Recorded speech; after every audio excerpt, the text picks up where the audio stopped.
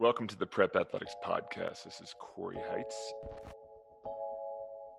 Some battles. I'm not sure if they got us. If they did, maybe. So you will get better as a player during that year. So it was kind of exciting, like, oh yes, somebody wants me.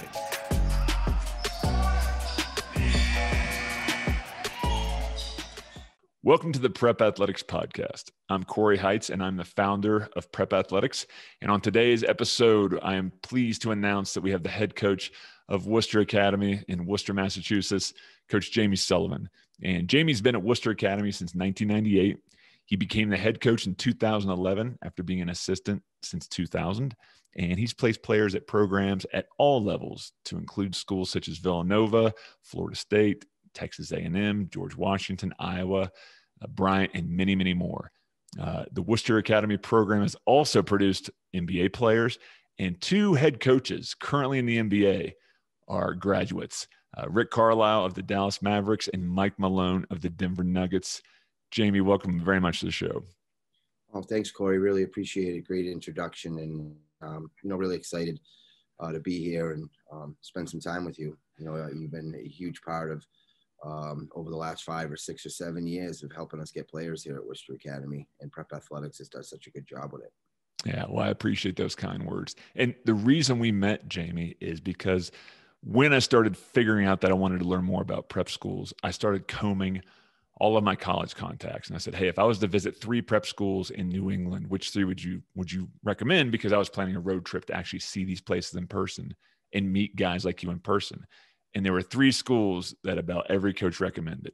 That was Northfield Mount Hermon and John Carroll, St. Thomas More with Jerry Quinn, and Worcester Academy with you. So you made that first cut, and that was not me picking blindly. That was based on college coach recommendations. So you've got a lot of respect out there in that world. Well, I appreciate it. And we've had such unbelievable coaches and players that come through here. And I've been very fortunate to work for guys like, Ed Riley and Mo Casera. And then obviously our legendary coaches, D. Rowe and Tom Blackburn, two of the legends here. You take the tradition in the basketball program here very seriously, because it's something to behold. And you have to find the right players and find the right families that can match with that.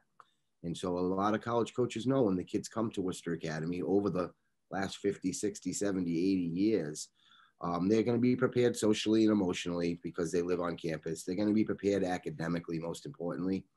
And then the league that we play in, and the schedule and the that we put out every year, it demonstrates that the boys are going to be ready to play at the college level as well. We have that tradition that we're really lucky for. And it's something that, like I said, I don't take very lightly. Yeah, and one of the things I noticed in that first visit is when I walk in the gym and there, you're busy talking to college coaches, which you need to do, but there's Dan Sullivan. And I met one of the best assistant coaches in New England, and Dan and I have been friends ever since. And the other thing I noticed besides Dan and how he's just one of the best assistants out there is that you guys weren't playing in the newer gym. You guys were playing in your old sweat box, and it was a hot day. The gym stunk like, teenage boy sweat.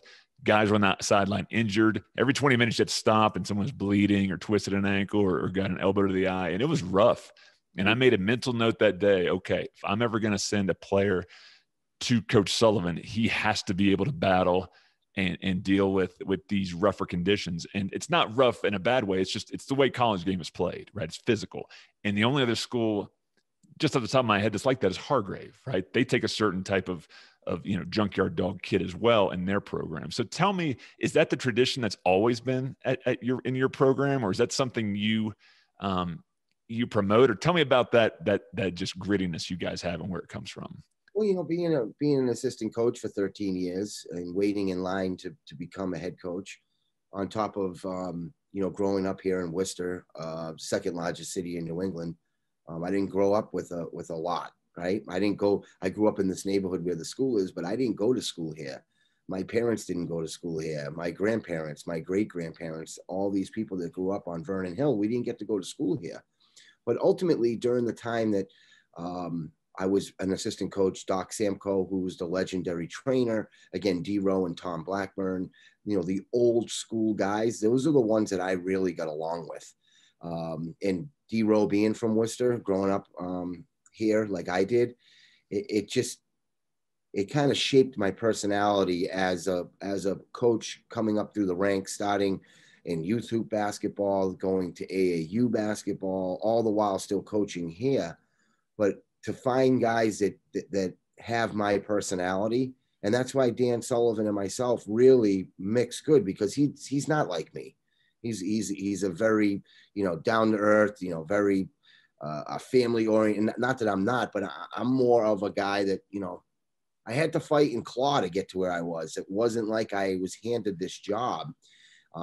Being a teenage parent at 15 years old, having to go to college at nighttime to get my degree so I could become a teacher. I drove a fork truck for 10 years.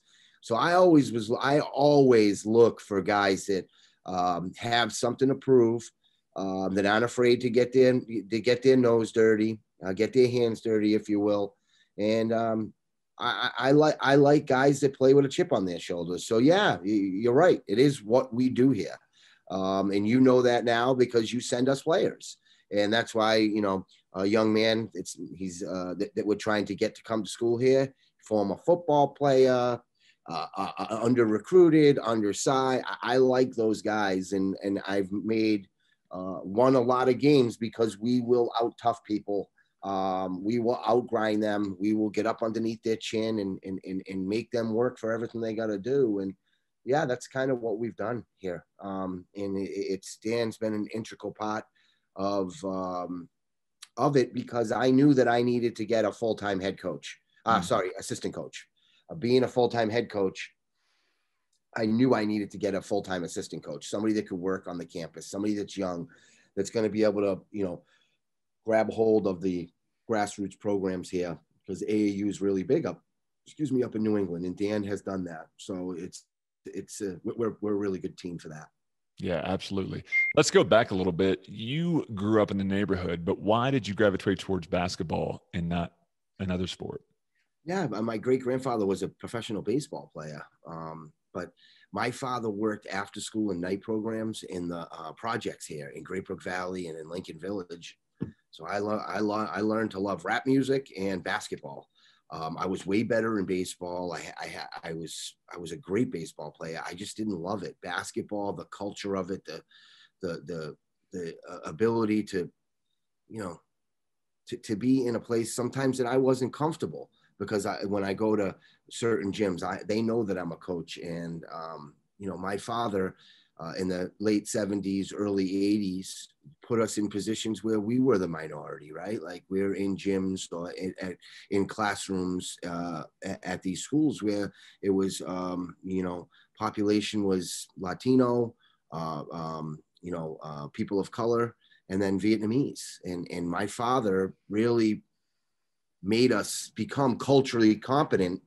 And that was one of the things that I really loved about basketball, because it's a worldwide sport now. And I love going to Switzerland or England and finding people that are part of a different culture or a different country, but they have the same passion that I have for the game of basketball. So that's kind of growing up in the neighborhood, and then gravitating towards the park where we'd play all the time, right up here, Vernon Hill Park, right over near Gaskell Field, where we have our fields.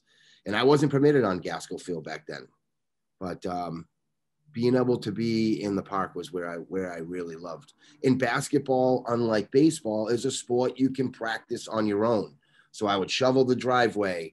I would shovel the walkways. I would go up to the park and shovel the park so I could shoot hoops in the snow. And nobody could tell me I couldn't do it. All I needed was a basketball. So that's probably the other reason too. Right. Oh, that's great. Tell me about your pitch. We all know every prep school has its own flavor. They've got different academic profiles, different culture, different basketball styles. What's your pitch to families when they call you up and say, hey, I know you're looking at me, coach. Why should we come to Worcester Academy? What do you say to them? Well, we have 3 full-time coaches that work here, first and foremost. Myself, Dan Sullivan, and Ed Riley, who's a New England Hall of Famer. Academically, we're going to challenge you. You're going to get challenged socially and emotionally, living away from home, being in the dorms. But ultimately, the best part about our school is we're in the city. So you can access a city, the second largest city, like I said, in New England. And not only are you going to be living here, but you're also able to access the city outside. You're an hour away from Boston. You're an hour away from Providence. You're an hour away from Hartford. So your family can fly in and come.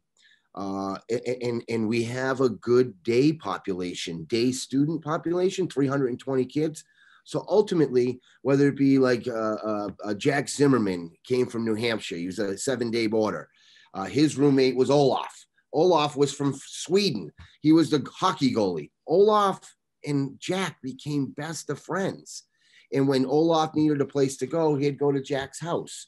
Or, Tanner Johnson, when he came here, Tanner became best friends with kids that lived right here in Worcester. So on the weekends, when you're a little homesick or you want a home cooked meal, you want to do your laundry, a lot of times our players become friends with kids that live here and that are day students. So they become part of their families. So that's a huge pitch for us to be able to access the city, to have a day population where our families that are far away, they have the opportunity to know, your roommate's a 5-day boarder and lives an hour away. And, you're going to go to, Johnny's house to hang out, whether it be Johnny lives down the Cape or somebody lives, that has become a huge aspect of it.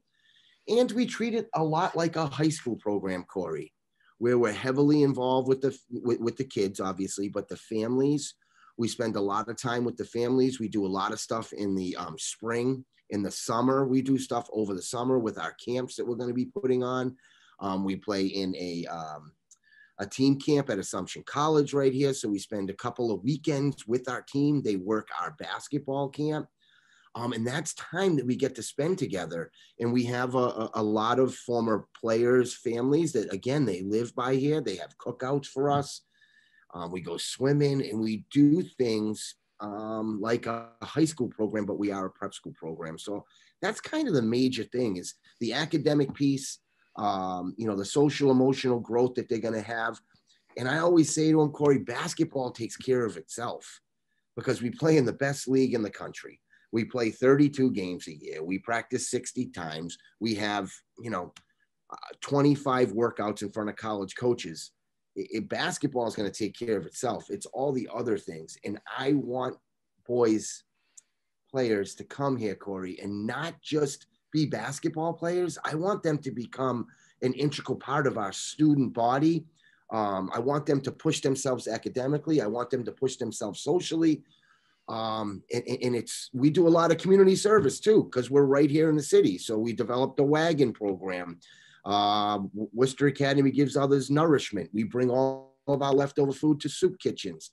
We donate a lot of time to the Union Hill School, which is across the street. 99% of the kids are on free or reduced lunch there. We spend a lot of time doing candy drives and can drives and Christmas presents. So there's a whole slew of things that we do that are important to me to take care of this neighborhood and to take care of the families that live in and around. And I implore that with my basketball program. I should say our basketball program. And that is one of the things that is most important to me, is giving back to the neighborhood that I grew up in, from the school that's been sitting here for a long time that a lot of Worcester people didn't get to access. Right. And I think that's one of your biggest attributes, is that, all these places you can get better at basketball, get great academics, but it comes down to one, coaching. I think that's a very important part of how a kid picks a school. And two, I just love how you do the community service. And when you do mention that to families, when I mention it to families, you can see them perk up a little bit, because they don't just want their kids sitting around thinking about themselves, thinking about college. They want them to have that giving back, especially in the neighborhood where the school is located. So to me, I think that's just a great attribute you have. And it's a win-win for everybody involved. So it is, Corey. It really is. And you say it and I say it, we're giving. You're not giving, you're getting so much more. You don't like the time that we spend down at the soup kitchen on Wednesday mornings at 6:00 in the morning, and somebody comes walking in that I went to high school with that's now struggling with drugs, and they see me become vulnerable. I'm upset. My niece was there. She was sick. And my team sees me human, it makes our relationship that much stronger. And the 5 years of taking care of my dad, I didn't realize, Corey, what I was doing. I was doing what I thought a son should do. But what my boys and families, the feedback that I've gotten from that, that's what a basketball coach is all about. And that's what Jerry Quinn's all about. John Carroll, these guys, and when my dad passed, there's 10 coaches that are in our league that showed up to the wake. And that's about respect, Corey. And, you're not going to always love what I do, but I'm going to be a gentleman because I have to be here at Worcester Academy. I'm going to be a fierce competitor. But when the lights are shut off and we're walking out of that gym, some of these coaches that I coach against are some of my best friends in the world. And that's one of the things that people don't understand. It's kind of like the way that the Big East was formed. Those coaches became so close. We are close because what we care about is getting our kids to college. And if we can get our kids to college and they can go for free and we can win a couple games in between, maybe get a championship, that's what we try to do.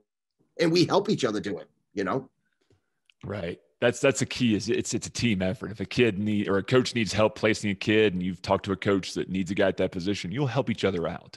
And that's one thing I want you to touch on too, which I've not asked a coach before based in New England, but I think it's worth talking about is sometimes when I talk to families, they're like, why do I want to send my kid to New England? Like, why don't I want to send them there and not to a place in the West Coast? And I try to explain, well, one, that's where a lot of the prep schools are located that have been around a while. And two, you're in close proximity to so many colleges.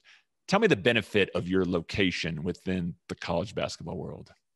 Well, it's just got such a tradition, right? Like I said, 50, 60, 70 years, the tradition of they know when the kids come from Worcester Academy or New England prep school, they're going to be prepared, again, academically right away. They're going to be prepared socially and emotionally because they lived away from home. They've already lived away from home.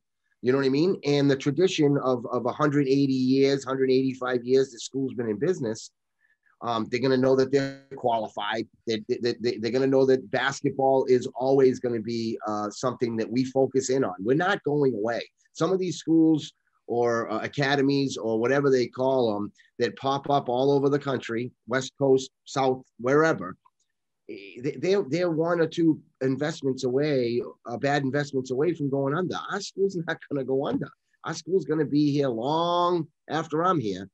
And it is like the tradition. And because we're so clustered, like Worcester Academy, we're right in the middle of the state. We're centrally located. We don't travel more than 2.5 hours because we're so centrally located. But the college coaches that can come in and go to Worcester Academy on Tuesday, and then they drive to Wilbraham and Munson an hour away Tuesday night. And then Wednesday morning, they're at Williston, Northampton.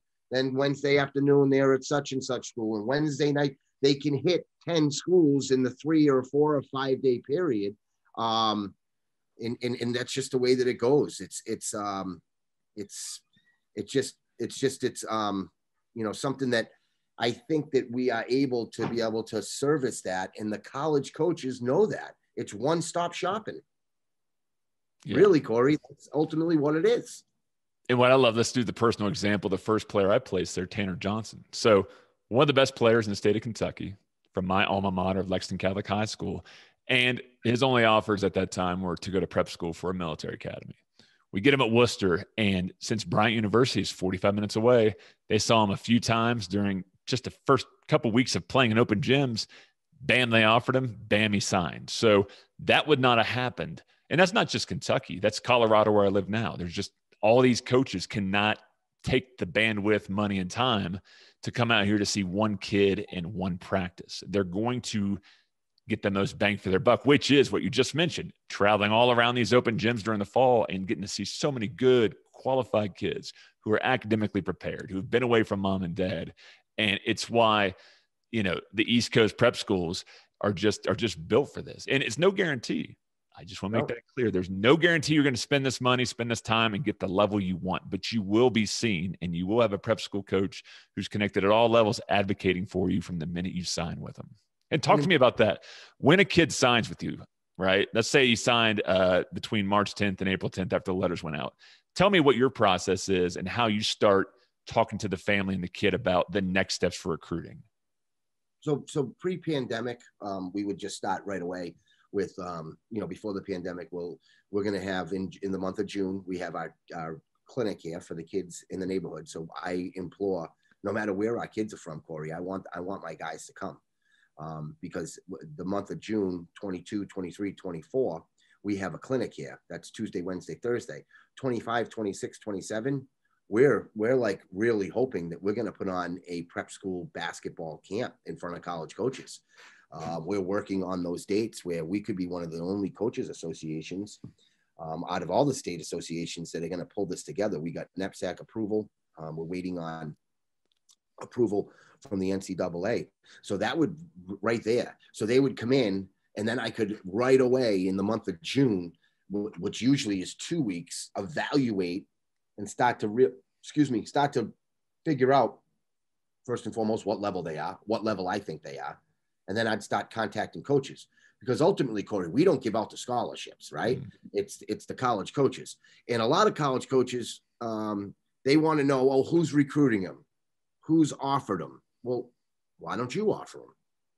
And it's always, once you get that first offer, then it usually goes, starts to spiral and go downhill for you. But to get that first offer, like for Tanner Johnson, particularly, they needed a shooter, and he got that offer, and you're going to go to college, $70,000 a year for free. Like you got to really think hard and look at it hard. I like to look at multiple schools, specifically when kids have multiple offers. But when Tanner went and visited there, he loved it. So that's why he went. But the recruiting process, and everybody loves the R word. Every parent loves my kids getting recruited. It starts with them trusting us, because college coaches are not going to talk to parents until they know the kid's good enough, right? And then they'll talk to the parents. But they can get turned off by parents that are too involved, that are sending too many emails, that are too involved. Like it's happened before, where you have parents that are too involved, and they almost scare away college coaches, because college coaches don't want to deal with that. They got to concentrate on winning games. So for us, the recruiting process starts April, May into June. And then once we start these camps, and then we go from there. And again, that's where Dan Sullivan comes into play, because the AAU coaches and the AAU teams these kids play for, Dan is in charge of making sure that he knows those guys and make sure that the guys are being used wisely. Dan's in charge of scheduling. Dan's the associate head coach here, Corey. Like, and I'm not afraid to say it. Like, he's an integral part of it. He is an integral part in recruiting as well, because he is on the phone just like I am, constantly talking to coaches. I've had 2 coaches call while we're sitting here on this call. You know what I mean? Just wanting to talk about our players. And during COVID, how has placement gone for your guys? So hard, Corey. It's really hard. We have 2 Division I players, in my opinion. One of them had 3 or 4 offers, but again, everybody says, "Oh, I got offers." Offers don't mean anything, Corey. When people put it on Twitter and on their Instagram, it doesn't mean anything until the head coach calls your mom or your dad and really wants to come out and visit you, or they want you to come visit the school. People throw out offers constantly, and they're not binding agreements or contracts. They're just verbiage. So we have 2 kids. One we're trying to get as a walk-on at a Division II, and we're trying to get the other one a Division II scholarship. If you can even imagine a 6'3" kid that can, jumps 40 inches and can shoot threes, and he was a Division I player. And now we're begging to get him a Division II scholarship. It's just crazy with, however many people in the portal, 2,000, whatever it is. It's insane, man. It's been hard, Corey. And based on this difficulty you've had placing these kids, has it changed what kind of player you're looking to take in the future now post-COVID? I don't think so. We've gone young and stayed young. We like young players. We like guys who are going to be here for 2 and 3 and 4 years. And so I'm not going away from that. I'm going with players that are going to make us better, and they're going to be able to show themselves in front of college coaches, because you can guarantee, Corey, in September and October, if everything goes according to plan, we're going to have to take like notes, or I should say take reservations for college coaches, because it's going to be insane. You think so? Yeah, they're not going to go visit high schools. they're going to come visit the schools that have all the players. Do you know what I mean? Like they always do, but it's going to flock even more. So you predict this year, let's say everything's opened up back to normal. You think more schools that maybe haven't been in, because every year you see the same schools. I mean, obviously the East Coast schools are coming there, New England schools, but you see kind of the same West Coast schools coming through doing their rounds. Do you think more schools are going to start looking at the prep school world, or you think JUCO is going to take off more, or are they going to still be waiting for transfers? What do you predict? I think that the college coaches are going to come out and see, because they're going to be anxious, right? Like they haven't been able to go out and watch players. So if you're a hungry recruiter and you want to get your eyes on live basketball, you're going to come out and watch. That's my opinion. So I would say that there's going to be more schools, more coaches coming out. Yeah, my 2 cents is every program in America should have an assistant coach make the rounds for 1 week a year in New England. Oh, there's no question about it. And the ones that do, the Gardner Webbs and some of these ones that like Gardner Webb has won so many games down there because they take prep school kids constantly. Texas State, that's a random school in Texas that has half their rosters prep school kids, right? Oh, and guess what? Every kid doesn't want to stay in New England either, right? No, they don't. They don't. For the weather, no way. It's crazy. Let me ask you this: guards. I love talking to coaches about guards. I do not have a good eye on what a D1 guard is versus a D2 versus D1, D2.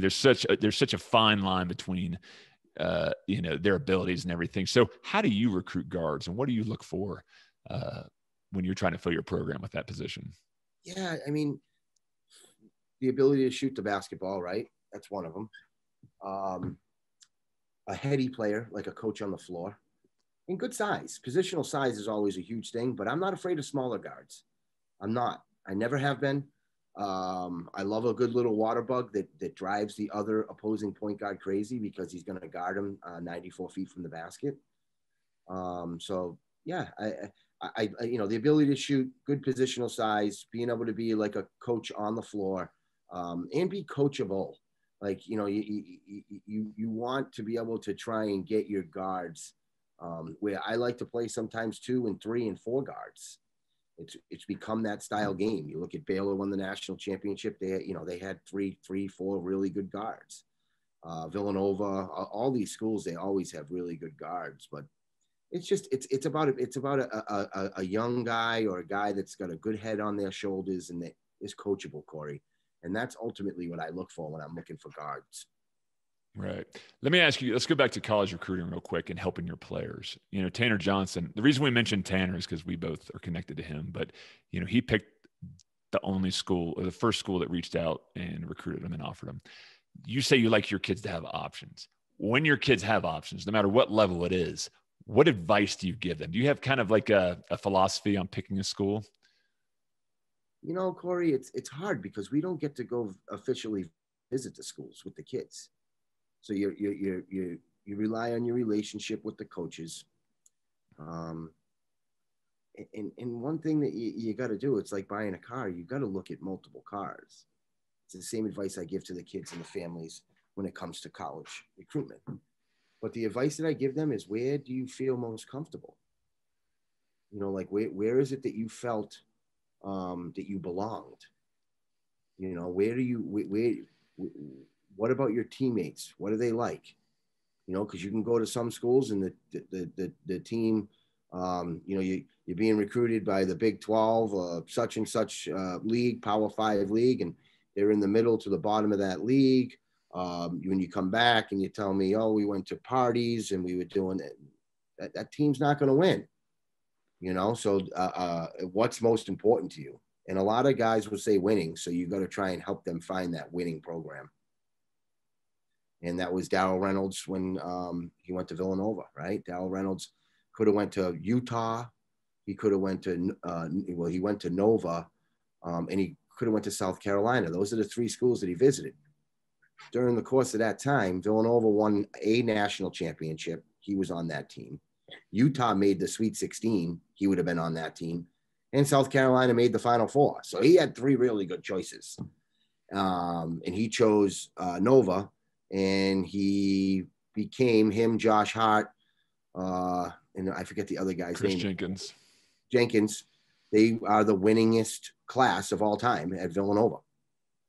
And I tell Darrell all the time, because we still speak, you're going to be the mayor of Philadelphia someday if you want to.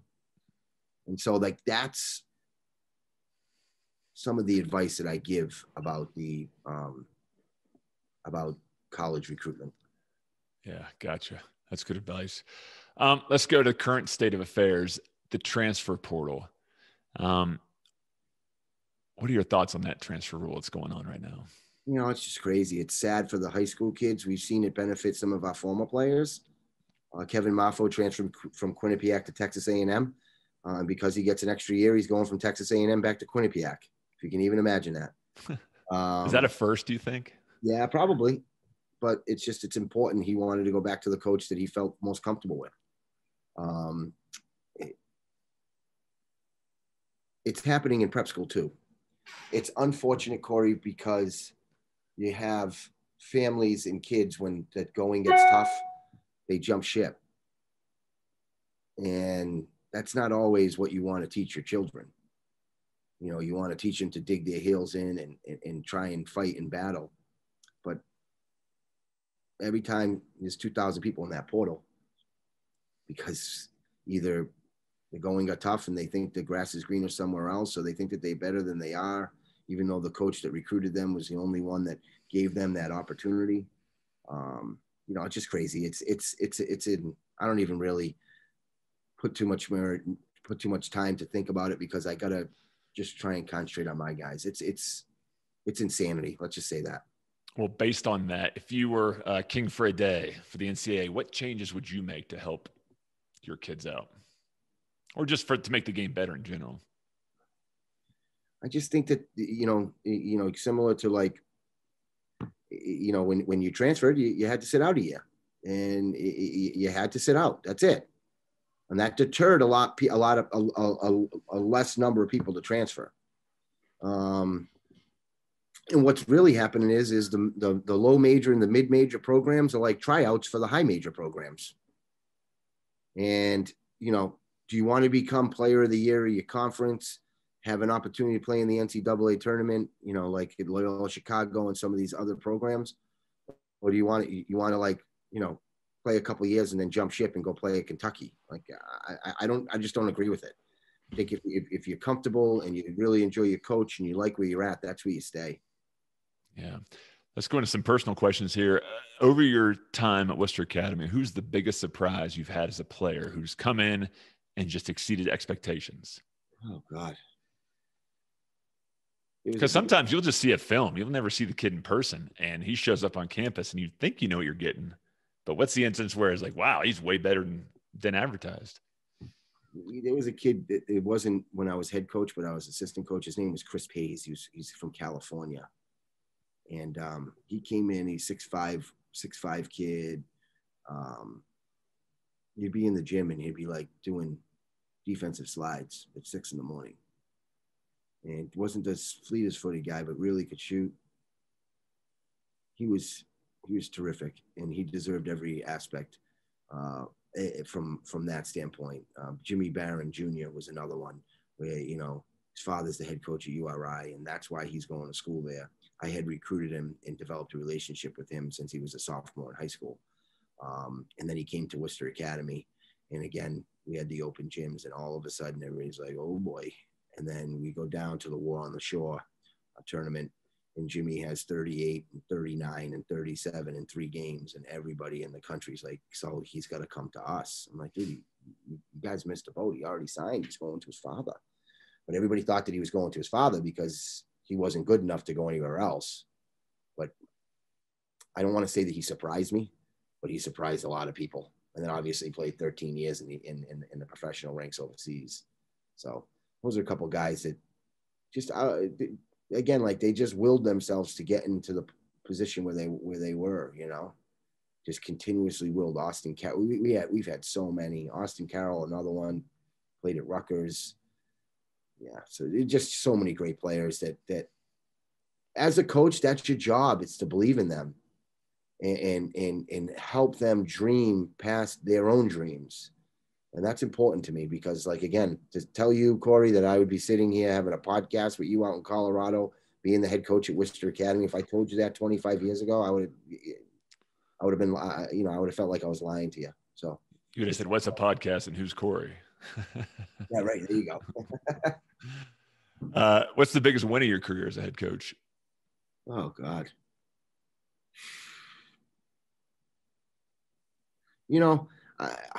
I would say last year when we beat Mike Hart. Mike Hart is at St. Andrew's School. He's like one of my best friends. We beat him in the playoffs, and I hadn't won a playoff game. We were 0 for 6 in the playoffs. So we ended up winning 2. We lost in the championship game, but I would say that's one of the biggest wins that we've had. I'll be sure to let Mike know that. Yeah, he knows. How about the best player you ever coached against? Best player I ever coached against, Rashad McCants, no questions asked. Oh, no kidding. Yeah, kid from North Carolina. Best high school player I've ever seen. Luol Deng and Charlie Villanova were very good too. But McCants was a man amongst boys. He single-handedly beat us 3 or 4 times. His high school teammate was Wes Miller, who just took the Cincinnati job. We couldn't beat him.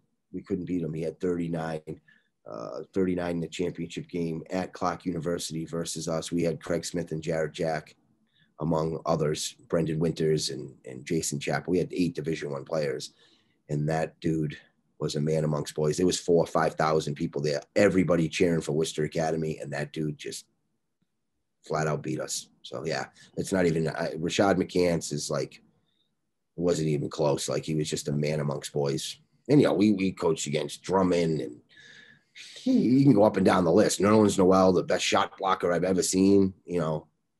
Besides Sean Williams at BC. Yeah, so like you could go up and down the list of the best players, but I would have to say Rashad McCants. Okay. What's your favorite movie of all time?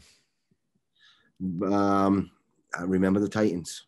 I love that movie. I love sport, and how sport can make you be so culturally competent because you don't care.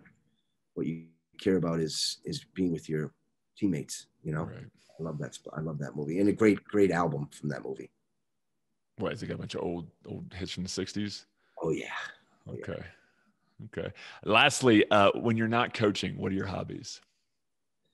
I love to spend time with my family. I love to travel, and I love to boat. I have a fishing boat, and that's what I love to do. So yeah, boating is my big thing. Where's it docked? It's docked up in Hampton Beach, New Hampshire. So I was up there yesterday. It's not in the water yet. So. Gotcha. Well, Jamie, thanks so much for coming on today. I know we learned a lot, and I think you shared some great information about your background, your school, the prep school world, and your thoughts. And I just think it's valuable, and I hope a lot of people listen to this and get some good tidbits from it. So I appreciate you. You're a good friend, and can't wait to keep doing this with you throughout the future. Same here, bud. And I can't wait to see you and give those 2 little girls a big hug for me. All right. All right, I haven't had the opportunity to meet your children. Someday I will. That's the most important thing is the relationships that you have through this wonderful game. And that's the thing that I say. One last thing I'll say is that's what I say to parents is I want to go to your son's wedding and I want to hold their children. Like, that's what's most important to me is the relationships throughout basketball. So we have a great one here, and I look forward to talking to you soon, bud. All right. Thanks so much, Jamie. That was the Prep Athletics Podcast. Thanks so much for joining in with me today. If you like this, go ahead and subscribe on YouTube or any of the major podcasting platforms, and that way you'll never miss an episode. So thanks so much for tuning in. We'll see y'all next time. See you, bud.